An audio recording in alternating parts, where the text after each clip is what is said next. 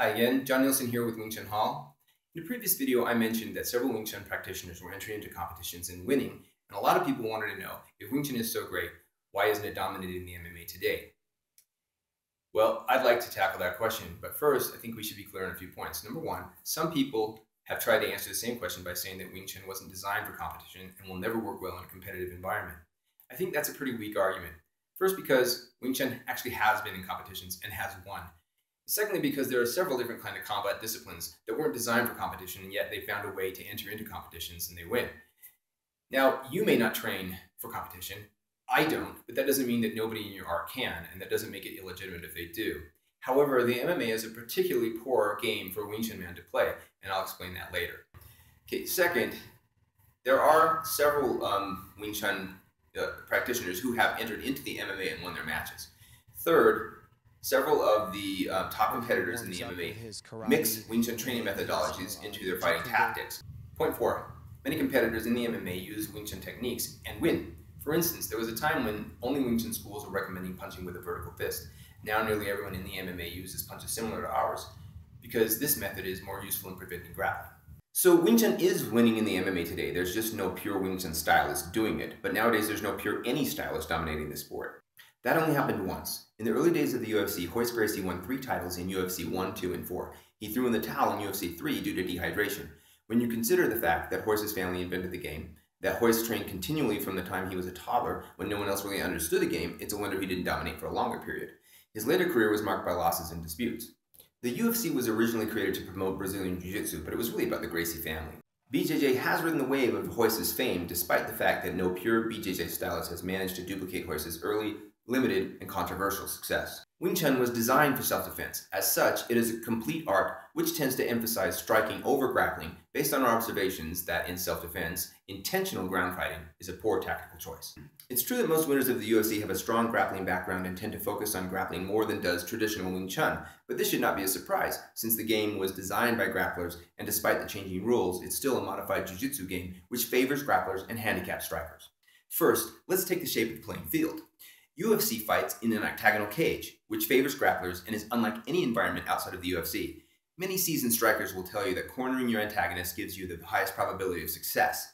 When a fighter is cornered, he can't retreat or escape your blows. But no standing fighter can corner his opponent in the octagon. There are no vertical 90-degree angles, so there is always a lateral avenue of escape. In fact, the only 90-degree angle in the octagon is between the floor and the walls. This gives the grappler the advantage because only a ground fighter can force his opponent into a corner. The second best option is to sandwich your antagonist between your strikes and the wall or the ropes. Again, this is impossible in the octagon because the chain link fence is flexible and absorbs some of the force of your blows. In fact, the only semi-solid surface in the arena is the floor, so if you're going to sandwich your opponent, the floor is the only place to do so. In addition, contestants in the UFC are not allowed to grab the fence. This is partially to avoid injury to the fingers, but it also means you can't use the fence to prevent the grappler from taking you down. Conversely, a solid wall can help you get back to your feet, but it's very much more difficult to do this against a flexible fence.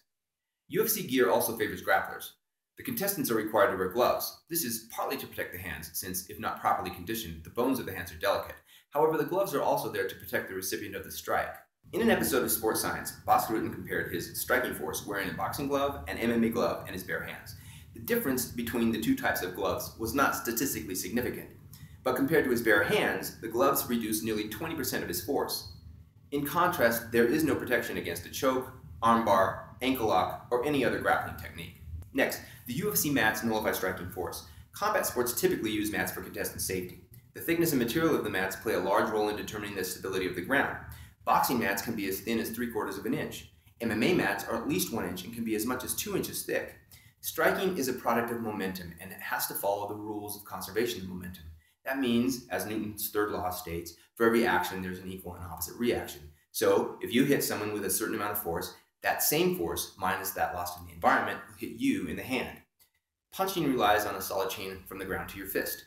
If any part of that chain is weak, the opposite force Newton spoke of will move out of that weak link. The momentum of your punch will be reduced along with the force of your punch. Consequently, striking arts rely on a solid connection to the ground. If the ground isn't solid, your punch can't be solid either. Add that to the nullifying effect of the gloves, and and a significant amount of striking force is lost. My research team hasn't determined whether you add or multiply these nullifying forces, or if it's some complex physics formula, but the effect has to be cumulative. In addition, the distance between the floor joists in an MMA floor is typically greater than it is for a normal floor or even a boxing floor. This results in a more springy floor and hence a less forceful punch. To further illustrate the point, suppose some intrepid Wing Chun clan designed a game in which the fighters competed in a 6-foot cube with hard plexiglass walls and corrugated metal floor. Add some gear to protect the throat against chokes, the joints against hyperextension, remove the gloves, and you should begin to get a pretty good comparison as to how the environment and gear can favor a certain style of fighter.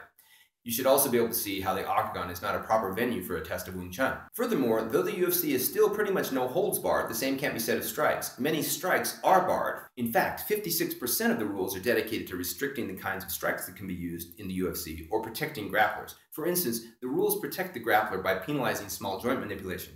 As I said, the bones of the hands are delicate, so too the tendons and ligaments of the hand. It's easy to sprain or break a finger, which makes grabbing a poor tactical choice. But as often happens in games, rules protect poor choices.